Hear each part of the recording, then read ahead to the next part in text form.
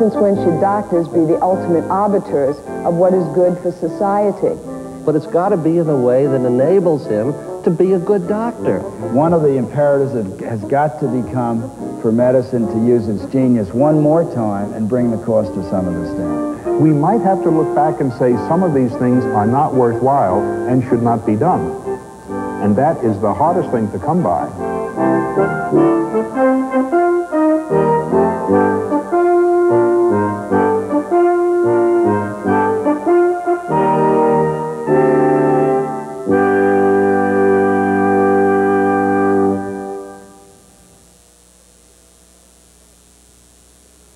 When I was 11 years old, my father died of pneumococcal meningitis. Physicians always tell me that if he had contracted that disease today, antibiotics, penicillin, could have cured him. In my lifetime, we've conquered polio with the Salk and Sabin vaccines and virtually wiped out smallpox and measles. But we still haven't cured the common cold. We haven't found the key to cancer. And now medicine is desperately searching for an answer to the newest bafflement, AIDS, acquired immune deficiency syndrome. How can we manage without a vaccine or a cure for this new and deadly disease? That's the question in our hypothetical case study. It's a question not just for AIDS doctors and their patients, but for each of us. The moderator is Professor Arthur Miller of the Harvard Law School. Welcome to Metropolis. Congressman, Metropolis is your district. And when you're at home in Metropolis, where you have your district headquarters, you and a couple of the aides of yours tend to go to Leo's place for lunch. It's a watering hole where all the biggies go. Today, it's a beautiful spring morning, and you and a couple of the assistants are going out to lunch. One of them sort of takes you aside and says, boss, maybe we'd better not go to Leo's place. A couple of the medical officers from the city, they ate over there the other day, and they told me that one of those waiters has all the signs of AIDS. Safer. Let's go to the Italian place up the street. There's a greater chance we'll get killed driving to Leo's than many of us will get AIDS from that waiter, assuming that we keep our relationship the one of eating. You're not afraid to go to Leo's? Not for the reasons you described.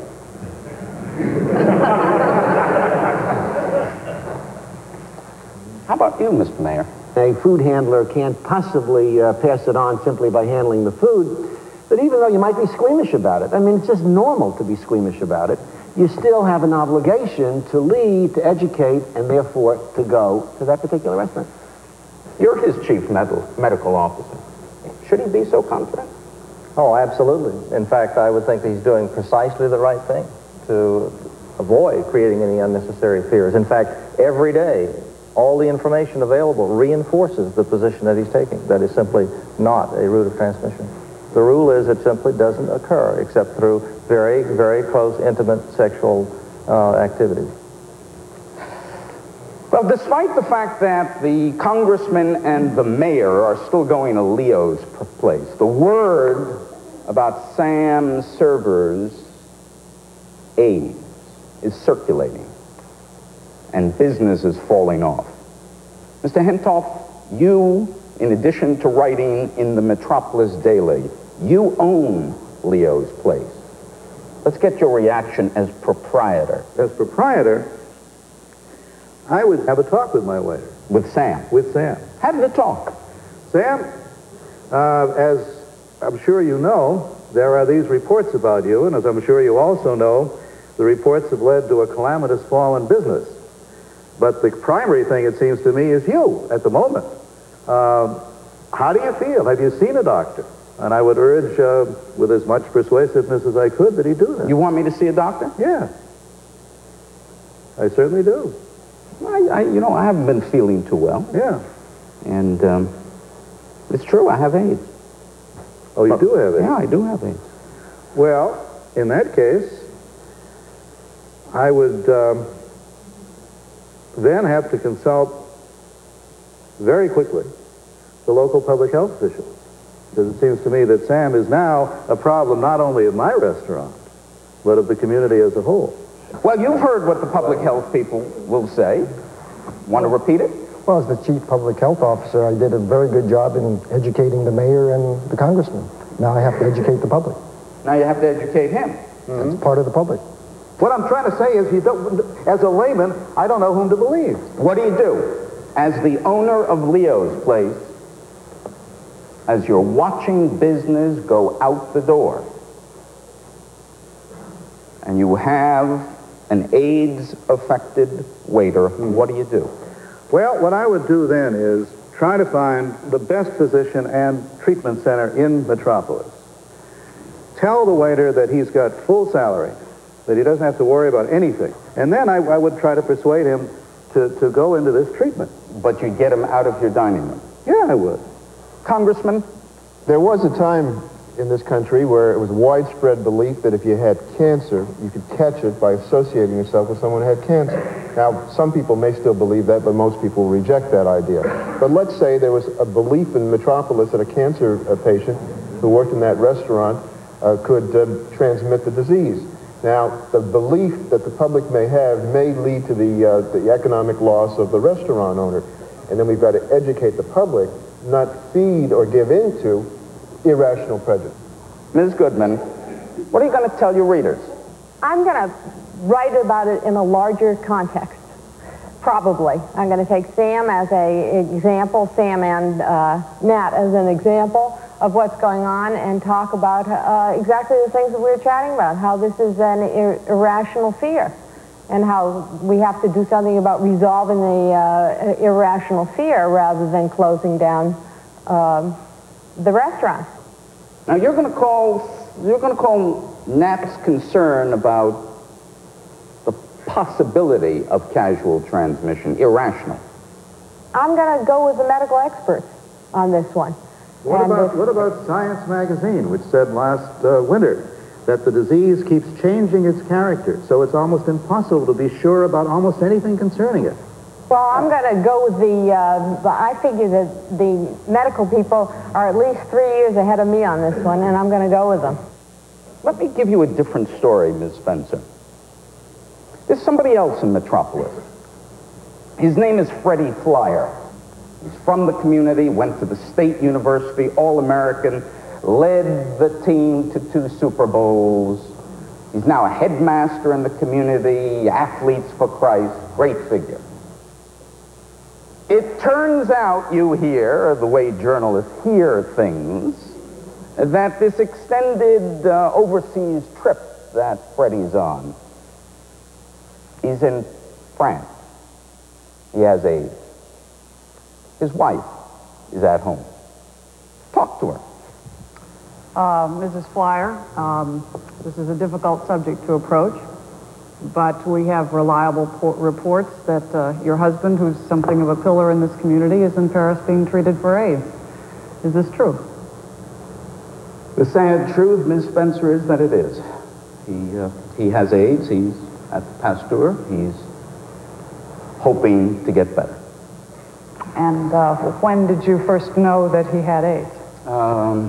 A couple of months ago, when we realized how he got it. And how did he get it? Well, as you know, we're deeply religious people, and we always go to church. And one of our fellow religionists had AIDS, and we always sat near each other in the church. Freddie, on a number of occasions, took communion right after this other unfortunate soul did. So there's no question in our minds that he got the AIDS from the communion cup.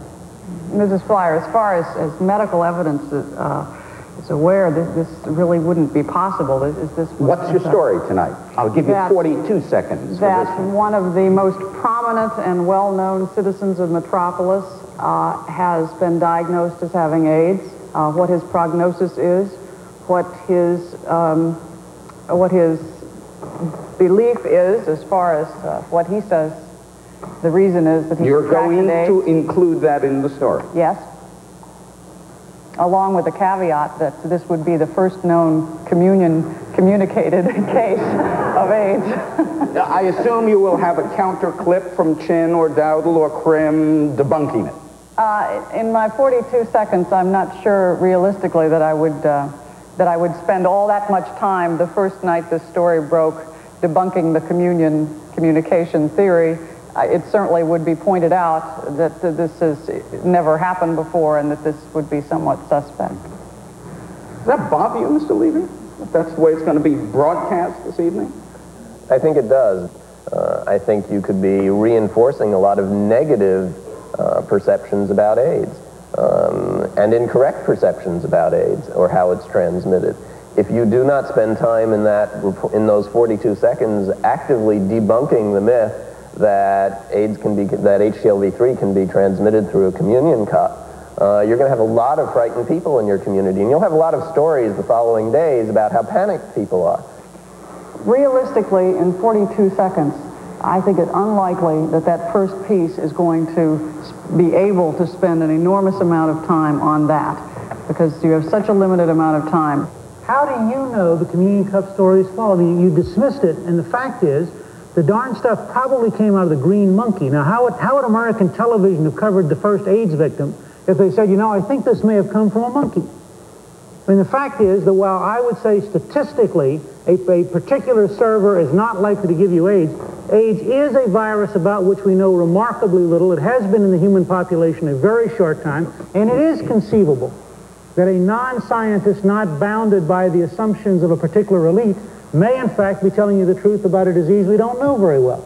So I'm not so sure you should automatically assume that this woman is necessarily wrong. Let's move on to Paul Porter. Paul Porter is a waiter. He's a co-waiter with Sam Server. He's worried, Dr. Landesman. He comes to you. You have never seen him before. He says, I'm worried. All this talk about AIDS. Why are you particularly worried about having AIDS? Is it because you've shared food with Sam or you've done other things with Sam? You mean, were we sexually intimate? Yes. No, no. Good friends, roommates. Do I have AIDS? My answer would be at that point, absolutely not. No. I mean, you've tested me for AIDS. Well, there is no test for AIDS. I think it's important to understand that AIDS is the last part, the most extreme manifestation of an infection with a virus. That virus is called HTLV-3. And you can have that virus for many years without having AIDS per se. Mm-hmm. But what I read in the newspaper, there's all this talk about testing.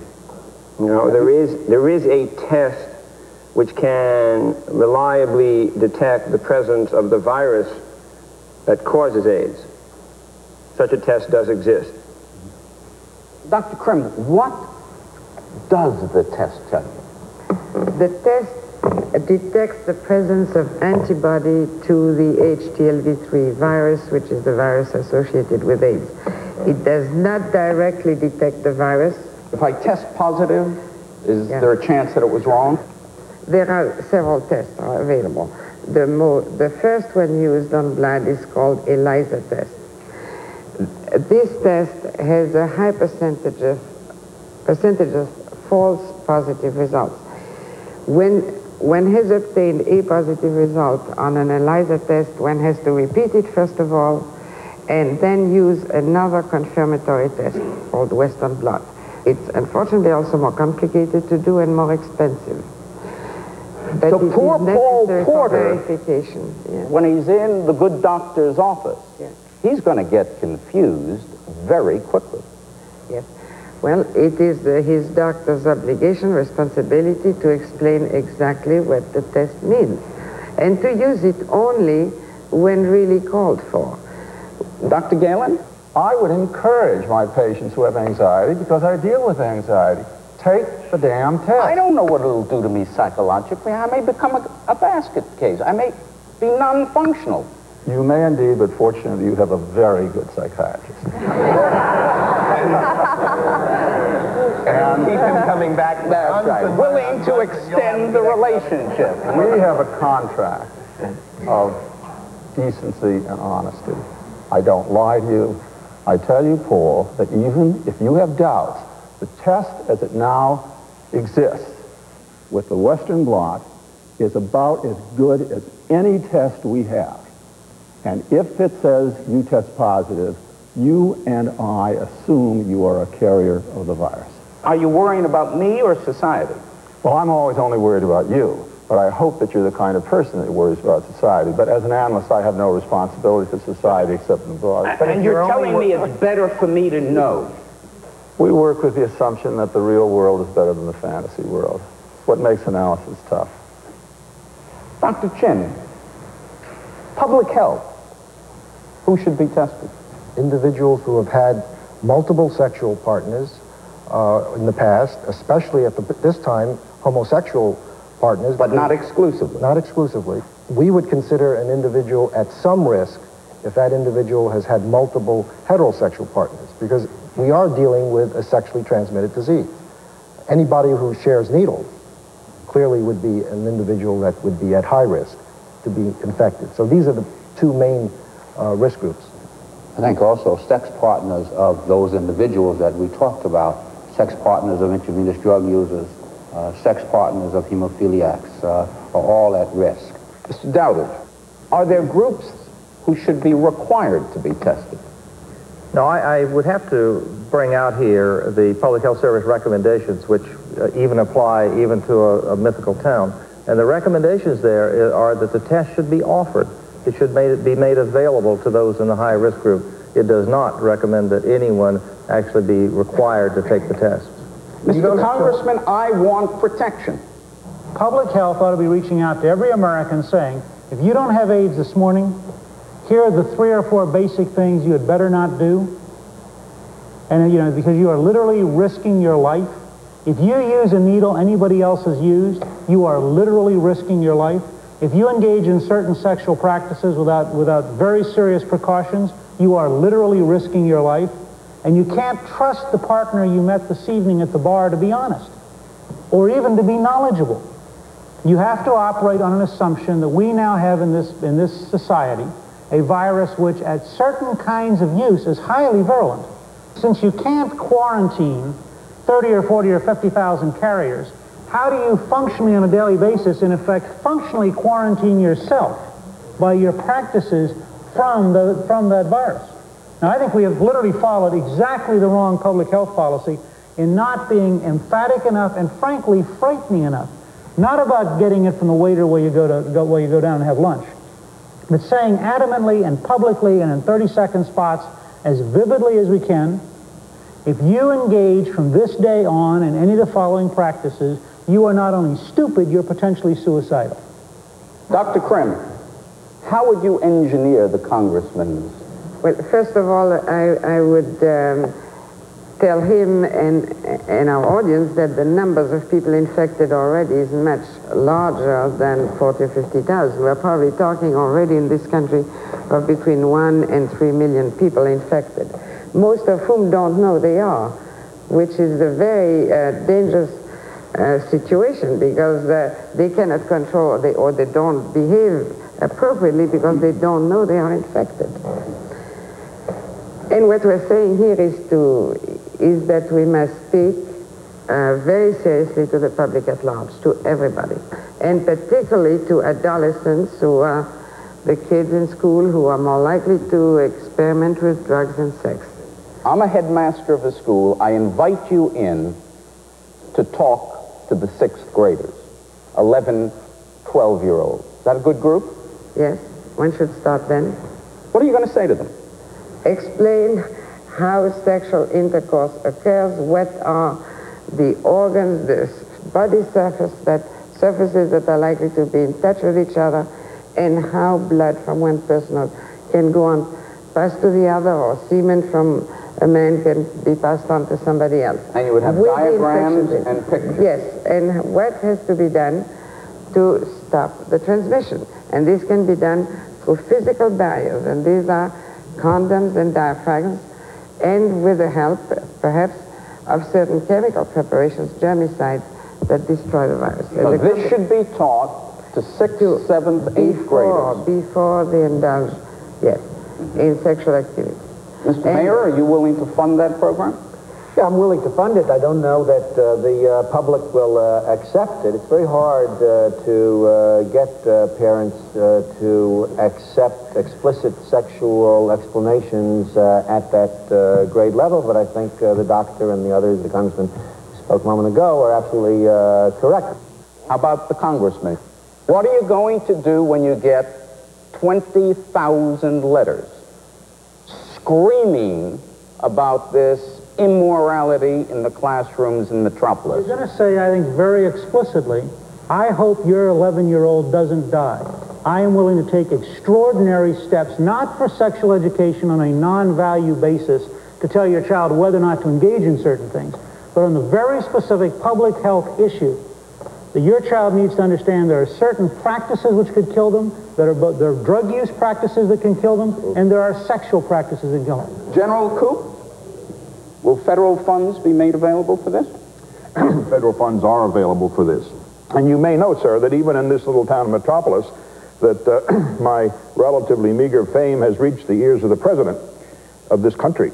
And he has asked me to prepare such a message for the people of this country. And I am in the process of doing that now. I want you to be the script writer. You give me a 45-second or thereabout message, which the good Surgeon General, coming on camera, will read. What should it say? It should say, number one, AIDS threatens everybody, potentially, not only certain groups, as most people think. Number two, that it is a sexually transmitted disease and that it is transmitted through blood. Will you talk about avoiding anal intercourse? No, it's not necessary to separate anal intercourse from other forms of intercourse. Since they are all dangerous, it's only a question of degree. To give you an idea of how that message doesn't get out, we have a hotline in our hospital where we receive calls from people who are concerned that they may have acquired the virus. We get calls from suburban housewives who say that I had sex with my husband yesterday in an unusual manner. Can I get AIDS now? We have to try to explain to them that it's not the type of sexual activity that's the key thing, but it's whom you have sex with. Because of this focusing on anal intercourse, because that is a dominant sexual activity that is involved in the gay community, people have tended to focus on that as a dangerous act. If you keep focusing on anal intercourse, what you do is you keep splitting off the homosexual community, letting the heterosexual population think, well, it's them and that activity. Me with my nice, ordinary vaginal intercourse, I'm safe, I'm okay. And it creates an artificial barrier of them versus us. I think also you must include oral genital contact. Not only just vaginal, anal, but oral must be in very explicitly and made in that. General Koop, you willing to deliver this message? I'd rather write my own. How different would it be? Well, I'd say, ladies and gentlemen, this is the first of 5 appearances I will make with you this week on the subject of AIDS. I know that many of you out there are panicky about AIDS. There are 2 general groups, those who are high risk, such as homosexuals and intravenous drug users. And I think that the more panicky you are, the better, because you will then pay attention to what we've said and you will alter your lifestyles and take care of your own problem. But for the rest of you panicky people who are afraid you're going to catch AIDS at Leo's or walking through a hospital where there's an AIDS patient, AIDS will have to never be accused of seeking you out. You have got to seek it out. And for my final message tonight, until I get into specifics for the next 4 nights, the safest way to avoid AIDS is with mutually faithful, monogamous sexual relationships of either sex. Good night, ladies and gentlemen. See you tomorrow. But isn't there a problem with that? How do you, for 2 people who are single, and they meet, and they fall in love, and they decide, let's have a mutually monogamous relationship, you still don't know whether one or both of those parties is infected. If you are that concerned about that monogamous relationship and that individual You have available to you a testing situation, and then you can decide whether or not your love is so great it doesn't matter. And how realistic is it to assume that everyone in the society, given the divorce rate, given everything we know sociologically, how realistic is it to assume that people are going to engage in mutually monogamous relationships? Mutual can be just as difficult to deal with as the monogamous. How do we make the assumption? I'll get into that Thursday. Can't we, isn't it safer from a public health standpoint to tell each individual how they can protect themselves irrespective of the behavior or the faithfulness or whatever or antibody status of their partner, how they can protect themselves? Isn't that the message that we need to get out? As a public health officer, I'll start with the biggest message I can give in the shortest time to the greatest number of people and protect them. Now, Tuesday night, I will talk to the people who haven't heard me explicitly. And by Friday night, I'll get down to types of sexual contact, protective mechanisms, and so forth. And you don't think the networks will have a little difficulty with this? No, I don't think so. Not the things I've heard on networks recently.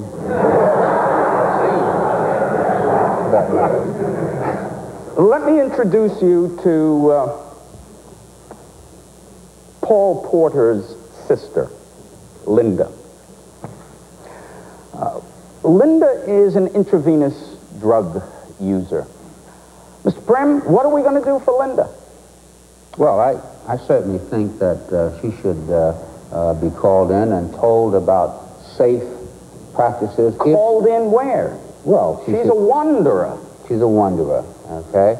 I personally would like to take a mobile unit to that wandering station where they pick up their drugs on a daily basis, and I'm going to give out condoms to that population so that they will be able to practice safe sex. I'm going to make available to them treatment right on the spot so that they will not have to be in a waiting line or on a waiting list to get treatment. What kind of treatment? Drug-free treatment or methadone maintenance treatment or naltrexone treatment, either one, a narcotic antagonist treatment. Doc, my friends and I are going to be shooting up tonight. If that's your rap, we've seen a dozen down here like you before. Well, if you're going to shoot up, make sure you use a clean needle and do not share your needle with anybody else. And if you, the way to clean your needle, I would tell them exactly the use of Clorox and water and a high enough strength of Clorox to make sure that they get rid of the virus. It's bad to share the needle. It's absolutely no sharing of any needle whatsoever. But you know, we don't have enough needles. Then don't do it, okay? My mayor is sitting here, and we have had this discussion, and I would eventually probably want to recommend the use of, or make needles available over the counter. You got some needles? Well, I wouldn't give them out, but I would... Why not? If this problem continues to go at the rate it's going, I would begin to make needles available to people over the counter like it is done in other states. Free needles? Not free. You'd have to buy them. And the needle would have to self-destruct. If we could have a needle that would self-destruct after each use, that you couldn't use it again, then I would be all for making needles available immediately.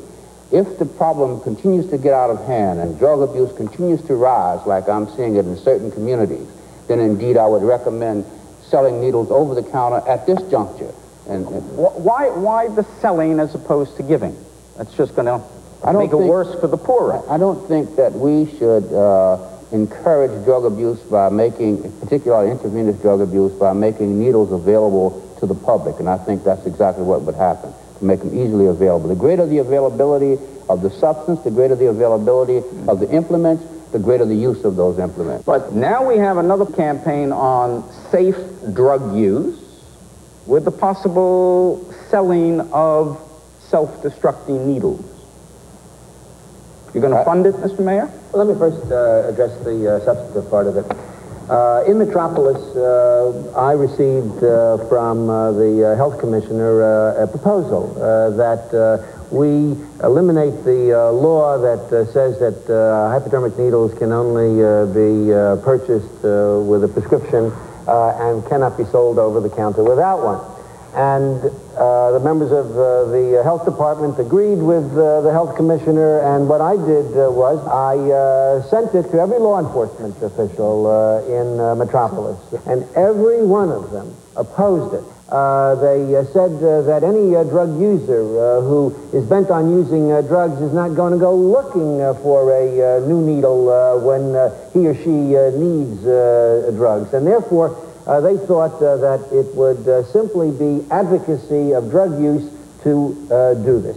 I don't happen to have that position, but I know that until the law enforcement people change their position and adopt the medical position, which is what the health commissioner, I think, was overall advancing, there is no chance in the world of getting legislators in the state capitol to change the law and be accused of advocating the use of drugs. Could I add a little bit of realism to this discussion? As difficult as it would be to have a campaign about drug abuse, we have the networks refusing to take advertisements about contraception because they think that's too controversial. Despite public health experts like Dr. Koop, we have a Reagan administration that called for a cut of 20% of the funds to go to AIDS research and education at a time when we have an epidemic sweeping this nation. So we're all sitting here agreeing that the minimum we ought to inform the public, certainly the high-risk groups. The rest of the public ought to be informed as well. We're talking about using the media. It's going to cost money that we don't see this administration willing to spend, and it's going to require the cooperation of the networks that have been very, very timid in even talking about contraception and running paid ads for contraceptive devices. Can't the media be encouraged to be less timid by both sides of the aisle? If the president enlists his allies, and there is a general consensus from the conservative movement, and they were to call in the networks and ask the networks to help on a public service basis, my guess is that you could lead this country an enormous distance in a year. These are the same people who don't want the spots on condoms on the ear. Yes, but they'll be very willing to have, they'll be much more willing. I don't think they'll have a problem with the networks because they'll be very willing to have conversations about sex, and you might even be willing to have sex education in the schools as long as it was based on the notion that sex was dangerous and not based on the notion that sex was pleasurable. You'll find great support. If from the standpoint of fundamentalists, the purpose of the advertising is to make it relatively easier for 15-year-olds to go out and discover sex, if from the standpoint of conservatives, the purpose of this whole project is to make it easier to become a drug addict, then there's going to be enormous resistance. But let me just say, and in the context of this discussion here today, when somebody walks in and says, hi, I am violating the law by being an intravenous drug abuser, I probably am paying for that by doing things that are illegal, I am totally unwilling to listen to any of your advice, and in a world where there are lots of other more decent, more reasonable people who need help in a resource-scarce environment, I want you to focus in some extravagant and bizarre way on making sure I get the message, I have a little bit of difficulty worrying about that person. I think it's important to realize here, Congressman, that drug addiction is a disease entity, and it's not necessarily one that one might voluntarily get into it initially, and sometimes it's iatrogenic, where people might get into it secondary to having taken drugs for pain or whatever. You must treat that AIDS case, no matter how that person got AIDS, whether it was through homosexuality or heterosexuality, or whether it was through intravenous drug use, just like we treat that person who needs a liver transplant. But let me take it. That's what we must look at. He's a handicapped person. Dr. Dell? Yeah, I'd just like to say, before we totally write off IV drug abusers here, to point out that most of the pediatric AIDS in this country is through drug abuse, either through the mother herself, who may be a drug abuser, or the father, who may actually pass the virus on to the mother. 70% of the pediatric cases, AIDS cases, are through drug abuse. Yeah, drug abusers don't exist in a vacuum. They are having sexual contacts. They are potentially infecting other people. And in fact, if you are deeply concerned about the spread of AIDS into the heterosexual population, that is probably the window. Let me introduce you to the last member of the Porter family. He's the youngest. His name is Christopher Porter. And he's about 17. And he comes to you, Dr. Galen, for counseling and says, Doc, you've been a friend of the family, long time. I haven't been sexually active. And the more I think about it as I grow older, the more I think that I'm gay. Could you talk to me about that? I'd be delighted to. And I'm glad that you came in when you're 17 and not sexually active. Now, first of all, you don't know that you're gay. It isn't a black and white, gay and straight. Your sexual identity hasn't been established. And whether you become gay or not may be more on the basis of whether you decide to or wish to. You don't have any indications that most of this is genetic, so you do have an option. That's the first thing you ought to know. The idea that this is sort of a God-given thing is one that is a misrepresentation. Plenty of young gay people have come in for treatment and have become not gay. That's nonsense. That's not nonsense. I've treated plenty. Then they weren't gay in the first place. They may have been bisexual. Well, I'm talking to Chris. How did you get into this consultation? I'm his conscience. You are henceforth known as Levi the Greek chorus. I'm saying to you, Chris, you're young. A lot of young people do not know their sexual identity. But if you then want to go on and tell me that you have had a very active homosexual life up until now, and that your fantasies since you were 4 years old were all homosexuals, we might be talking a different story. And if either at the first or the 5th or 15th meeting, I say to you, I've decided I'm going to lead a homosexual life. I'd like to know on what you base the decision. Has someone talked you into this, or is this where your fantasies have led you? Are you trying to talk me out of it? I'm neither trying to talk you out of it or talk you into it. I want to know what your diagnosis is. It's a difficult one. It's not a diagnosis. Could the Greek chorus ask the doctor a question? When a 17-year-old kid comes in and says, I'm heterosexual, but I haven't had any sexual experiences, do you ask him why he knows that, how he knows that? Do you inquire as to what his homosexual fantasies might be? Do you ask him, why is the assumption when someone comes in and says to you that I think I am gay, that might be wrong, but if someone comes in and says I think I am heterosexual, do you question that just as thoroughly? Do you explore with that person that it's quite possible that he also might be homosexual?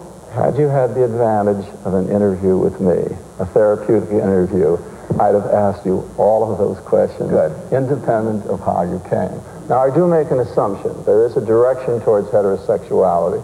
Don't forget, very few people come into me saying, Doctor, I'm nervous, I'm heterosexual, and I've had heterosexual fantasies, so I wouldn't even bother questioning that.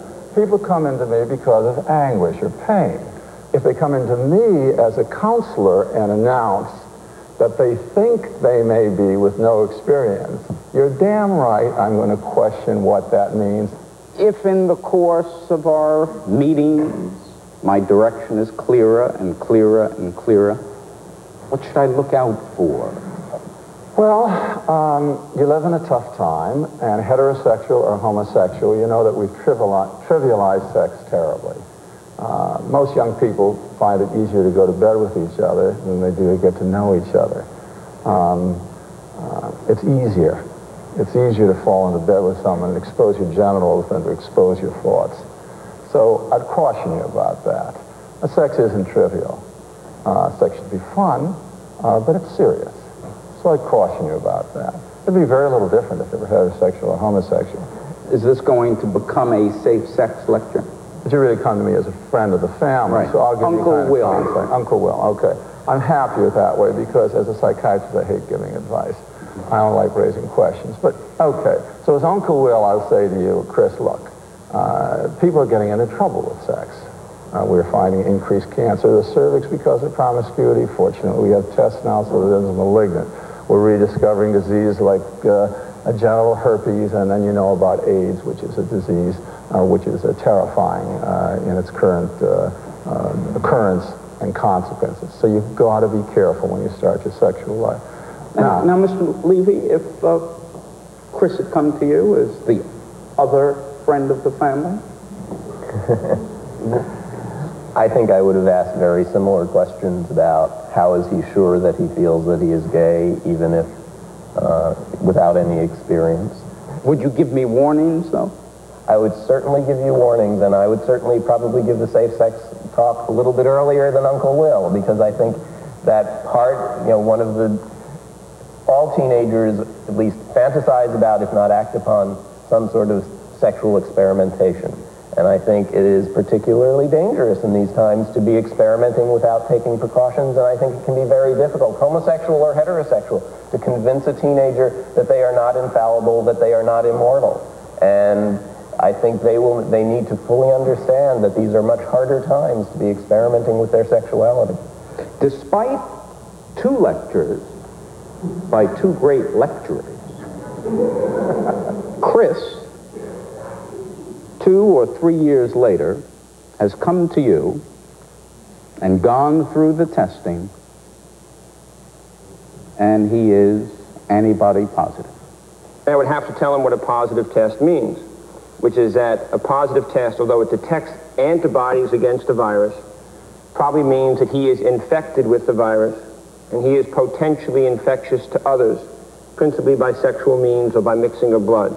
And that gives him, that puts him in a very, very, very difficult moral, ethical, and sexual dilemma. That means if he follows many of the normal instinctual urges that he now has in terms of expressing his sexuality, he can potentially infect somebody else. And that's a difficult thing to tell a 25-year-old person, perhaps even a 45-year-old person. Who are you going to tell about me? Are you going to tell Dr. Chin? No. I'm tell nobody. By telling anybody else about you, ultimately I defeat the broader purpose that I'm aiming at. And that is ultimately to try to help to protect the health of everybody. Again, but I'm infectious, perhaps. Yes, but if my goal is to protect society from people who are potentially infectious, and if I violate the confidentiality of somebody who is infectious, then nobody else will seek to find out if they're infectious. And as a result, my actions are going to be counterproductive. Time passes. Christopher's back in your office, Dr. Landesman. On his ankles are purple lesions, Kaposi sarcoma. What does that mean? Well, if he has Kaposi sarcoma, then he meets the government definition of having AIDS.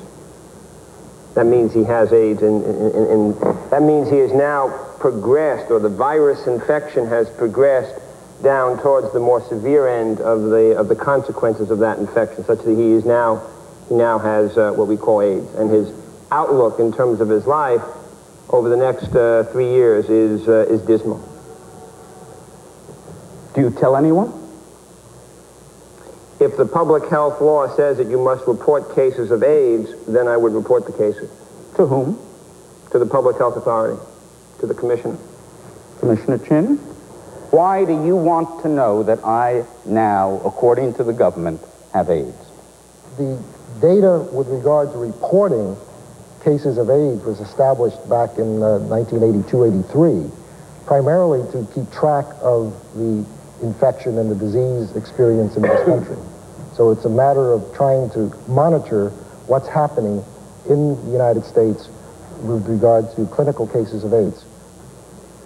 Chris, having heard your rather depressing message, has now just reverted or has taken up what you would have to describe as a promiscuous lifestyle. He is not following the safe sex lecture. Life's too short, he would say if you asked him.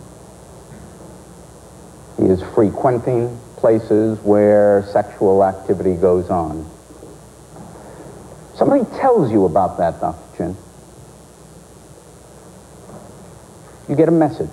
Yes, we've had several of those messages. What do you do? It's a very difficult area.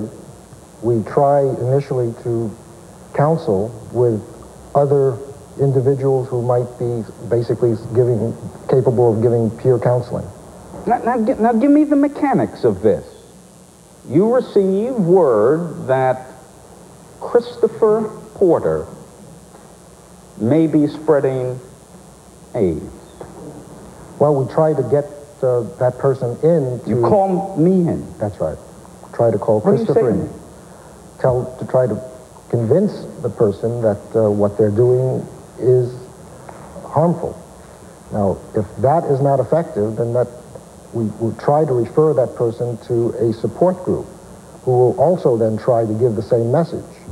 Now, if that fails, then I think we are in deep trouble, because I think we do not have any effective measure at the present time to I'm out there every restrict night that person. with my knee-length socks covering the Kaposi sarcoma.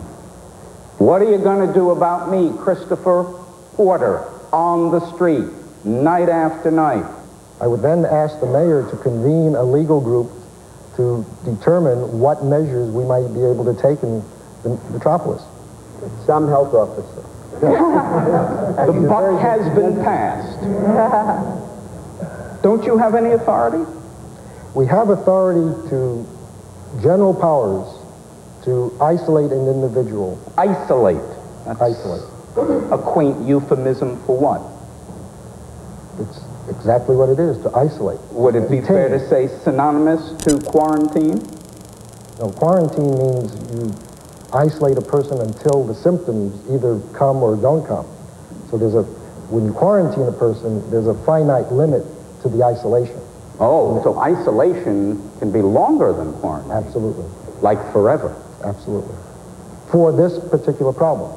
I am going down in history as Metropolis's first recalcitrant patient. You're going to try and take me into isolation? I would have to get a court order to place you in isolation, yes. Would you oppose or support that request for a court order? If the facts are as you describe it, I think we all recognize that in any public health crisis, there is a need to deal with that occasional, and they are very occasional, recalcitrant. And as long as it is being done in a way that Christopher has a right to defend himself, and that the state has to go before a judge and prove that this is necessary and this is indeed the very last resort and the only means at their disposal to deal with this issue, then I think it's very hard to argue against it. What one can argue against is a broad quarantine or isolation power that does not go through all the various hoops that should be necessary before you deprive someone of their individual liberty. Although the court is smiling at the moment, the brow was very furrowed 30 seconds ago. You've got the health officer, you've got community groups coming in, and you've got Christopher Porter who says, I thought this was a free country. They want to put me into custody. He wants to put me in jail. He calls it isolation. Well, it would depend upon the authority under which he was acting. If he is exercising what we call police powers, which permits him to protect the public health, and the authority which confers the regulation or a law which confers upon him the authority to do what he's doing, if that has been promulgated with due regard for the public health concerns. Isn't this authority unconstitutional in a free society? No. No. The powers conferred upon the state to protect the health and welfare of the citizen is known as the police power, and that may be exercised in a reasonable fashion. Christopher Porter has come out of isolation. He has finally gotten the message from various people, promises to follow safe sex. I'm lying in bed one night, watching television,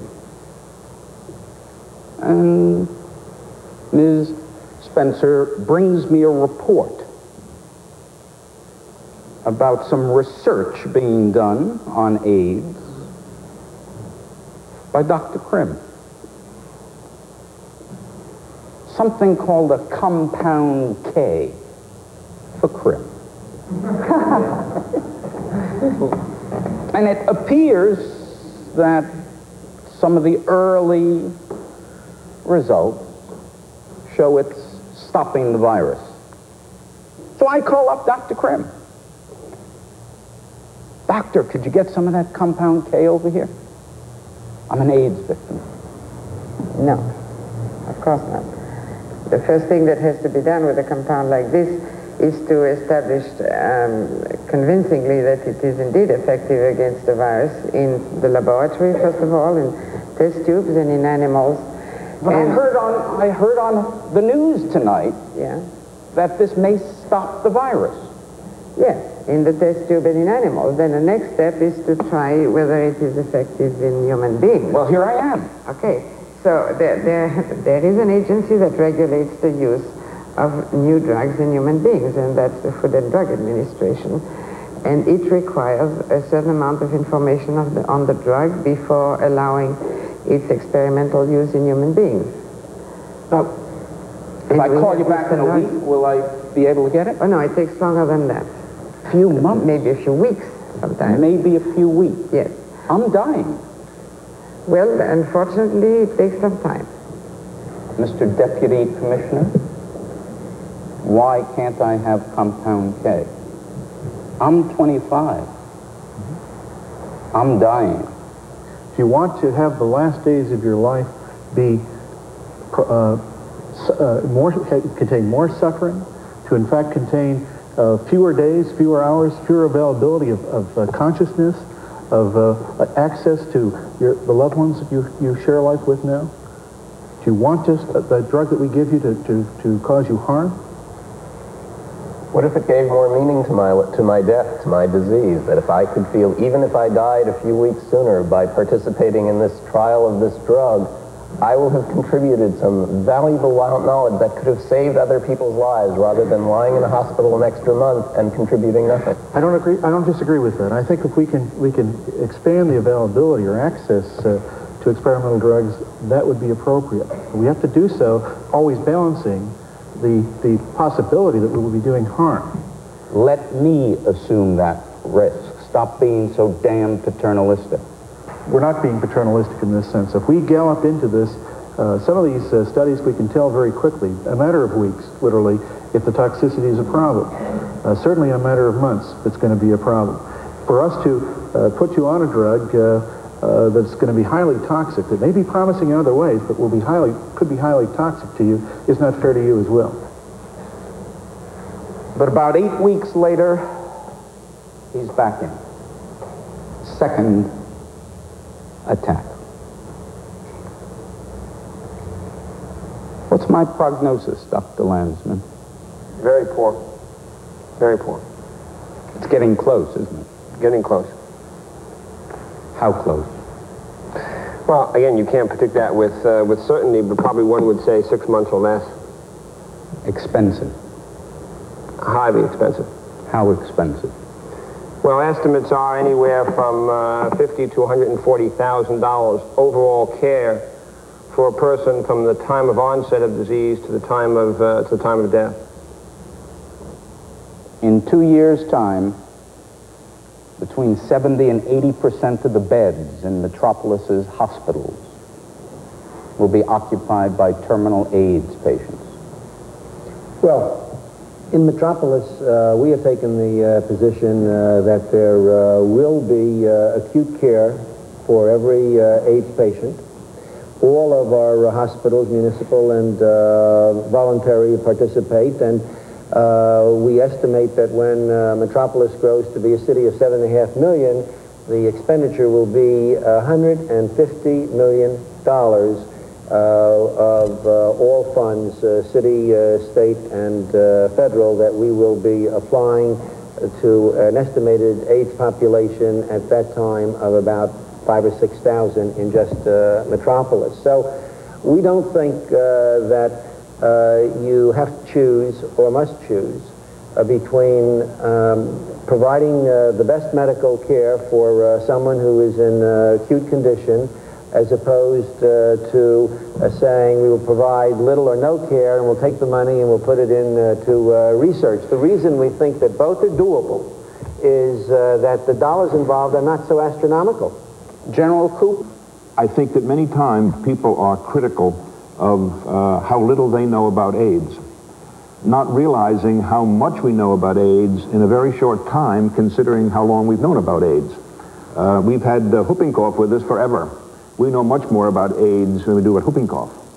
We don't know as much as we'd like to do. And therefore, when someone says, what do you know? And we put in a but or an if or an apparently, they think we're hedging. I really think that the response of the private sector and of academia and of the government researchers toward all aspects of AIDS has been rather phenomenal for the very short period of time that we've been encountered this thing.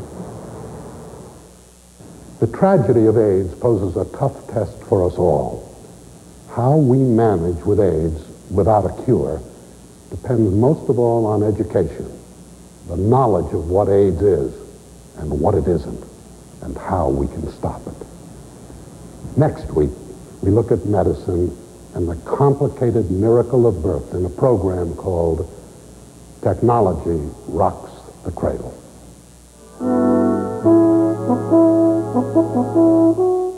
Stay with us now for part 2 of the new Masterpiece Theater drama, Paradise Postponed, coming up next here on WETA 26.